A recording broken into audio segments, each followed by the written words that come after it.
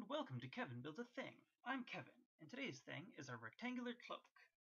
You will need a blanket as long as you are tall, and about as wide as your arms. Leather and a buckle. Needle and thread. Fabric for trim. And a sewing machine. First, fold your blanket according to your height. With a fold at your shoulders, it should hang around your ankles.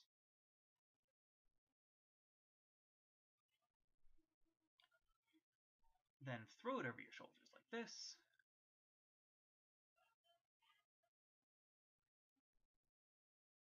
And stick a safety pin slightly below your neck. Move around in your cloak to make sure it doesn't drag, and make sure that you can pull it off over your head. Then cut out your leather for your buckle, put the buckle on the leather,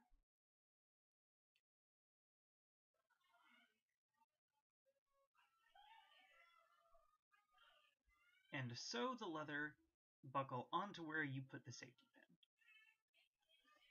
Cut out your fabric strips for trim, use your sewing machine to sew the trim into the hem, and voila!